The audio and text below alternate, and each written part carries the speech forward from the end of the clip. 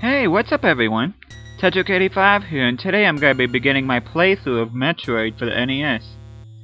Ever since I reviewed this game, I've always wanted to do a playthrough on it, but never really had a chance to start it until now. This is one of my all-time favorite video games, as I said in my review, but I just absolutely love this game. As you can see, this intro is pretty good too. It has a pretty decent storyline to it. Even though it's Zebes on here instead of Zebes, but oh well. This music's pretty good too. Now for this playthrough, I'm gonna be playing as suitless Samus Aran. Now I haven't really seen a whole lot of playthroughs on YouTube with Samus Aran without the suit, so I figured that I'd try it without the suit here. Oh, and another thing I have to say about this too is that this is going to be a tool-assisted playthrough, so yeah, this isn't going to be a serious playthrough by any means. As you can see here, Samus got the Morph Ball, as it's called a Maru Mari. But yeah, this walkthrough is not to be taken seriously. This was never meant to be serious. This is just purely for fun. So if you're expecting a serious walkthrough, then watch something else, because when I play a game, I just play to have fun. I really don't care about taking less damage or anything like that. I just play just for the heck of it, so.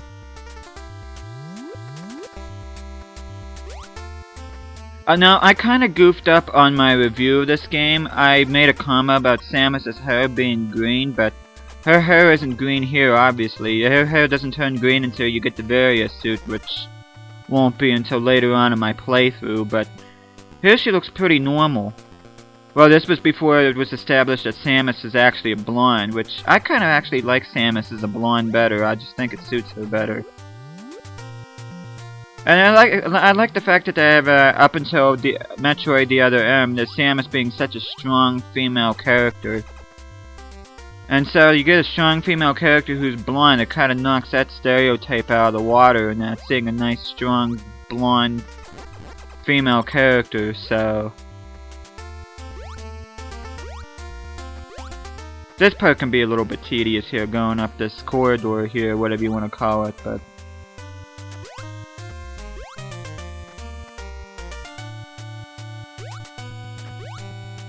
But yeah, this game is actually ahead of its time, because it's kind of like a platformer slash side scroller slash adventure slash strategy, and the amount of sprites in that being used, especially with Samus's movements and animations, now is just groundbreaking for this time.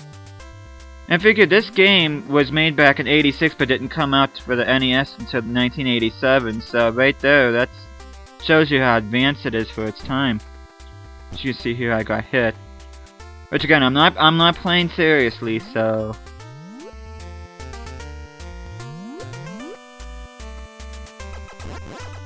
Now this is actually see, I'm in Brinstar right now. This is actually the way you go in order to go to Norfair, but I'm not going to Norfair just yet, because on here I want to get at least the long beam and the Morph Ball bombs.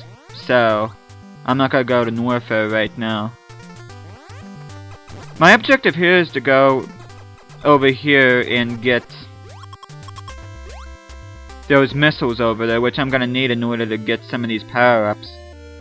Which, if you're playing this legitimately, then you have to come here first in order to get those missiles. But since I'm not, it really doesn't matter. But figure I try to be, even though this isn't a legitimate playthrough, I try to make it seem as legitimate as possible, if that makes sense.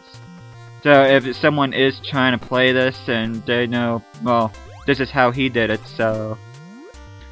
And it's also, like I said in my playthrough, there's no set way to beat this game or how to play this game. You can pretty much do whatever you want here, just as long as you know your abilities and that, and what you need to do in some of the areas. But this is a really fun game. Like, if you have problems having fun in this game, then there's something terribly wrong, because this game is awesome.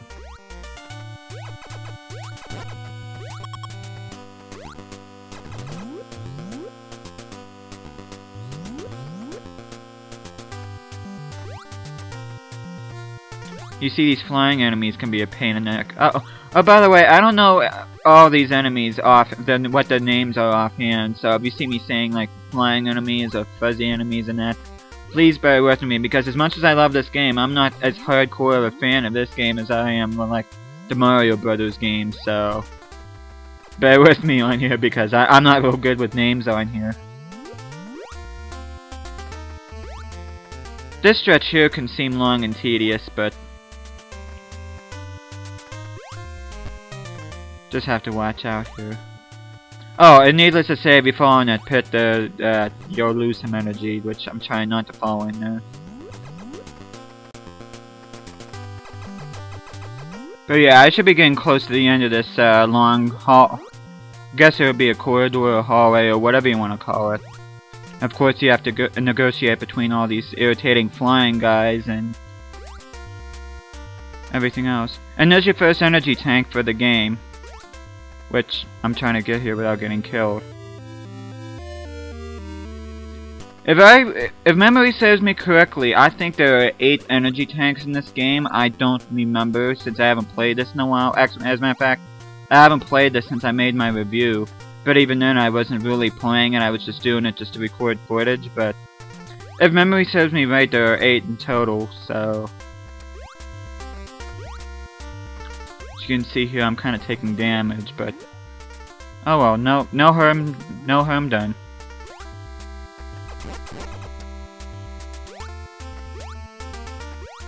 Now I gotta go up here, and first thing I'm gonna get right here is the Morph Ball bombs.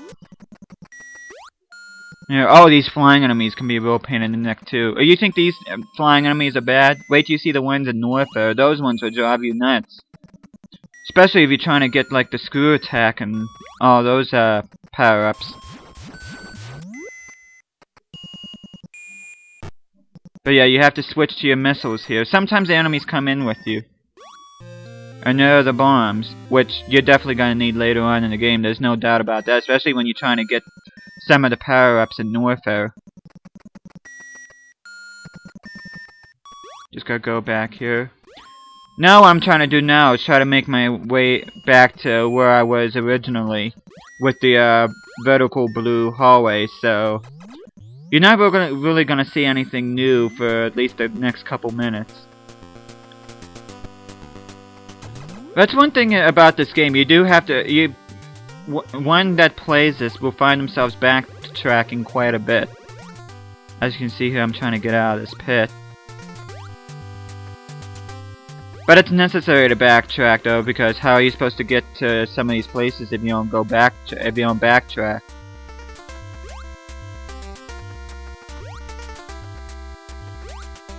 I've always loved the music. I know I said this at the very beginning of this, but the music of this game is fantastic. It's very atmospheric, it fits the game well. It doesn't get irritating. Oh, and when you push the pause button, the music stops, which I know a lot of people get bugged whenever you push the pause button. The music keeps going. But if you're one of those people, you'll like this game, but I don't know, I never really minded music being played while the game is paused. Which got me thinking, people complain about this. What about like games like Battletoads, which probably has the best pause music I've ever heard on a video game. But yeah, you don't see very many people complaining about that, but oh well. That's another rant for another day. Which, I gotta be honest, I'm trying to find the intestinal fortitude to review that game, Battletoads, because that's easily the most frustrating game I've ever played in my life. As you see here, I'm not really talking about the game here, because like I said before, there's nothing really to talk about here, but yeah, that kinda has me in mind. I haven't done really many reviews in a while, though I have quite a few planned, I just haven't got around to do them lately. Because like I said in my one update video, this is around the time of year where things start getting really crazy for me, so I don't really have as much free time as what I normally would have like during the winter time, but I try to come up with material as often as I can. So oh, here I'm gonna get the long beam, which is the second power up I'm gonna get, and it's gonna be the last thing I do in this part of the video, so And then after I get the long beam here, we're gonna be going to Norfair. So once I get this, I'll be on my way. Which, I don't know what I was trying to do there. Of course, the enemy disappeared, which is awesome. And there's the long beam, so thank you for watching this part, and tune in next time so you get a chance to see Norfair.